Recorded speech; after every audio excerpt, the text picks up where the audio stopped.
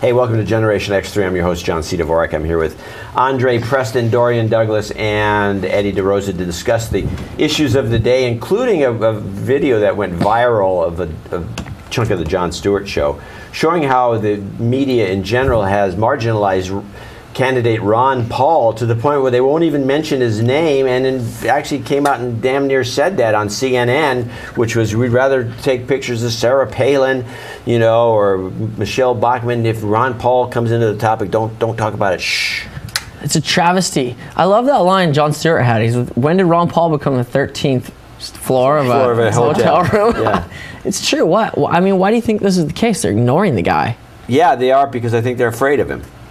Who? The media? I think that the government's afraid of him. They made I brought this up before and Andre poo-pooed it, which is the fact that if you have a Ron Paul sticker on your car, you're likely to be categorized as a terrorist and put on a watch list, according to Homeland Security. Are you serious? That's Yeah. For real? Yeah. Wow. Well, the congressmen were up in arms about it. They said they stopped doing it. yeah, I mean, I think it's pretty sad because this guy is like, he's actually a contender. He's up there. I mean, I don't know if he'll ever become like president, but he has a following. He's the only politician who actually says what he believes. Well, and it pisses me off that that the media won't even say his name. How are we supposed to choose a candidate for a presidency in a democracy without knowing anything that the candidate is campaigning for? Because they won't mention his name. Like, I feel like it needs. Let alone his message, which is essentially he wants to end the wars. Yeah. He wants to end the war on drugs. He thinks it's a huge waste of money, and I would agree with that. He wants to audit the Federal Reserve because he thinks they're scamming us, and some other, very kind of radical ideas, because nobody else wants to do anything except get their buddies money through war contracts that are no bid. So this is what I can't really get, though, is that I mean, everything this guy says is a talking point.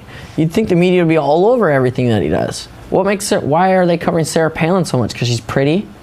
Does she actually get higher ratings on TV? It's entertainment. It's just like watching Kim Kardashian getting married. I mean, it's the same train wreck. I think Ron Paul is more entertaining than all of them. I think he is also. He screams, he yells, he shakes his fist. He's very entertaining. Yeah, but he's not good looking. He's no, that's Bill O'Reilly. Now we're getting down to the nitty gritty here. He's not good looking. He's an older guy. He's got a funny, muddied up face. He's an old-fashioned politician. In the 1840s, a guy like that could become president because nobody knows what he looks like. But he's not good looking in all these shallow TV operations. But this, actually, the New York Times does mention him a little bit more than the rest of the media. But the TV media, including Fox, they just refuse to put his face on the screen. I think they're going to think it's going to scare kids or something. He gets his best coverage on Comedy Central. Yeah. Isn't that a comedy network? Yeah, it's supposed to be. Apparently you have to go to the Comedy Central to get any news nowadays, which is kind of pathetic in and of itself. Yeah. So that's sad. I don't know. I mean, you think that Jon Stewart getting him on there and stuff is going to force these other networks to kind of change their tone? Or no, I think it'll just give Jon Stewart more material in the future because they're still not going to do anything. Everybody in the business watches Jon Stewart to get cues, so they can say, ooh, so they can see what might be going on, but they don't necessarily take action. I love how this conversation has turned to us asking you questions. Oh yeah, that's a good point. I guess that's the end of that then. You've been watching X3.